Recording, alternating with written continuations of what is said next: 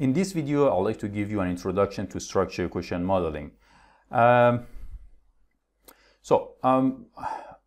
believe many of you are familiar with multiple regression analysis, but for those who may not have heard or may not remember what I mean by multiple regression analysis, first let me show you this model. So this is one of the most commonly used methods, models that you may see in social sciences. You have several factors, and I named them here as IV1, IV2, and IV3, or independent variables 1, 2, and 3. And using these three factors, I want to predict a dependent variable, right? So in this model, I have three independent variables and one dependent variable. The dependent variable can be satisfaction, customer satisfaction, quality of life, or any other factor. And this means in this model, as you can see, there are some single-headed arrows. This means I want to predict. This means these three variables impact this dependent variable. So there are three variables in my model that impact the dependent variable. So changing these three independent variables will make changes in the dependent variable. And to test this model, we can use regression analysis. So multiple regression analysis is used when you have more than one independent variable or more than one predictor in your model. And using multiple regression analysis, you will understand that you can predict the dependent variable using these three independent variables. So you understand whether these three have a positive or negative impact on the dependent variable, and whether these factors are significant predictors of the dependent variable. Okay, this is not in the scope of this course, but I just want to link structure equation modeling to regression analysis. So how to test this model? Yes, multiple regression analysis. And as I said, I believe many of you are familiar with this method, but multiple regression analysis has some limitations, right? For example, number one, you can have only one dependent variable in your model, right? Like what I have here. I have only one dependent variable. So there is no issue if you have a model like this. Why not? We can use maybe multiple regression analysis. But these days, many of the models that we use, they have several dependent variables. In this example, I'm showing you a model that I have two dependent variables. So I want to predict two factors using the independent variables. And using multiple regression analysis, you can have one dependent variable. So as you know, most of the models these days, they have more than one dependent variable. So this is one of the challenges. And another issue is in regression analysis, each variable can play only one role. Which roles I'm referring to? Independent or dependent variable. So here, for example, this variable, this one, and this one, these three are independent variables in the model, and this one is the dependent variable in the model. So what is the issue? There are many models that one variable may play both roles at the same time. For example, here look at this, the M. This is an independent variable for dv because it's predicting the dv. You see the arrow here, the single-headed arrow. It means M is has an impact on dv, right? So this M is an independent variable for dv, at the same time is a dependent variable for these three factors. So it's playing both roles at the same time. And if you want to use multiple regression analysis, you cannot just simply use it and test the whole model in one shot. So what I'm saying is, so these days there are many models like this one, or maybe a combination of these two models. Means you may have several dependent variables, you may have some variables that play both roles of independent and dependent variables at the same time. And it's not easy to use multiple regression analysis to analyze these models. I'm not saying it is impossible, no. I'm just saying it is difficult, right? It's hard. And you need to run the test several times. So as I said, you cannot just test a whole model in one shot. And this is not good in statistics because you are in, each test has its own type 1 and type 2 errors. So multiple tests means more type 1, type 2 errors. And at the end, when you test the model, for example, if you want to test this model, you may split it into two models. One is these three and this one, and then this M with DV. Then you need to run the model, let's say in this example, let's assume twice, right? And then how to combine these results? I mean, the results of these two tests, not easy, right? So these are the shortcomings of multiple regression analysis, and this is the reason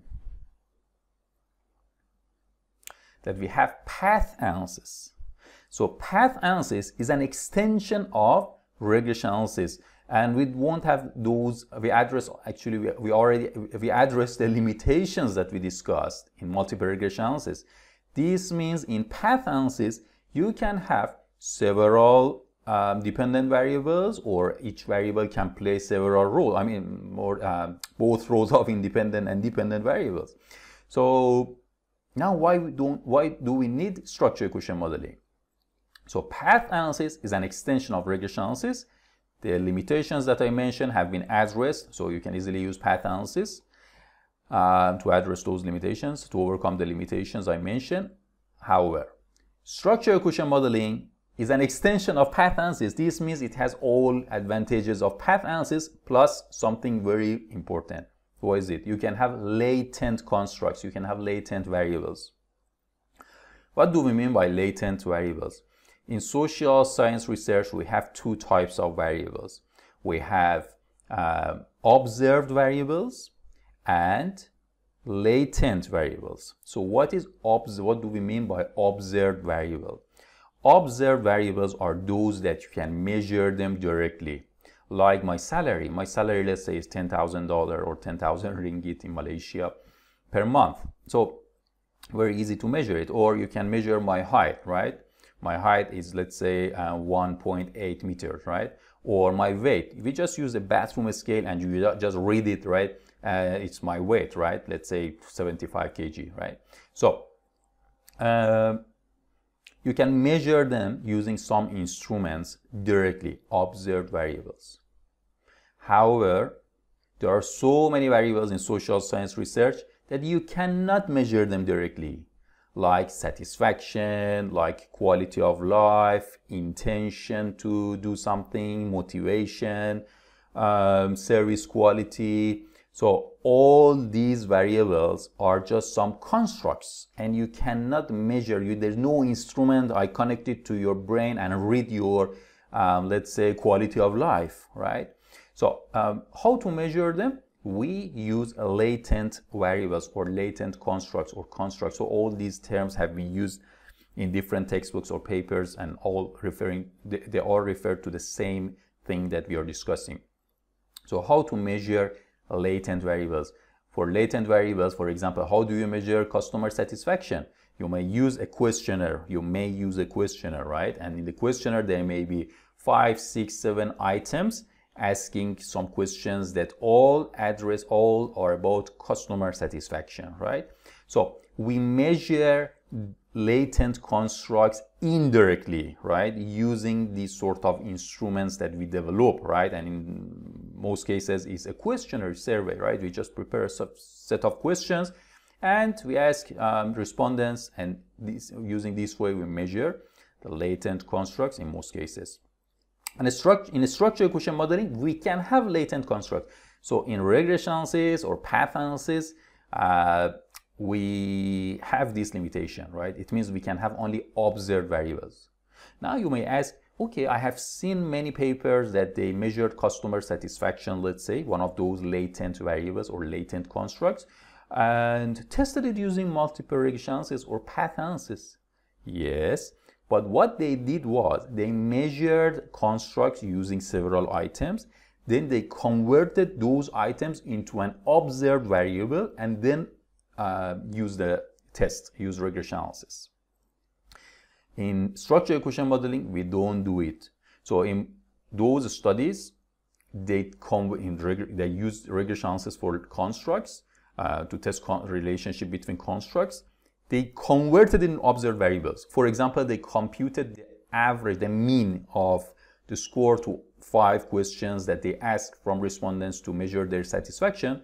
They just computed the mean of their responses to those questions, and then it means and then they use that mean, which can be like, we can assume is an observed variable. So we assume, okay, this is an observed variable and I measured it directly, then put it in the regression model. Even if you check SPSS, for example, SPSS software, you see that when you go for regression analysis, there is only for the variables, you know, there is for each variable you have only one field, right? For example, you cannot put several items for each construct when you want to test a regression analysis. If for satisfaction you can have only one variable, and we assume that is observed variable. How we computed it? By computing the mean of the items. So anyway, I don't want to make it very complicated.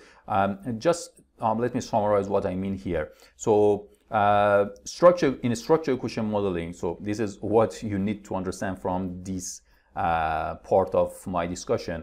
In structure equation modeling, you can have a model with several dependent variables, and each variable can play both roles of independent and dependent variable. And in a structure equation modeling, you can have latent variables or constructs, latent constructs, right? And constructs means those that we measure indirectly, right? The concepts that we can measure them directly. Now, there's a term here I have mentioned, path diagram. What do we mean by path diagram? It's a diagram that I will later show you. It's just a term that the path diagram shows the linkage, the relationship between the variables in your model, and we show how you measure those variables. I will show you some examples later.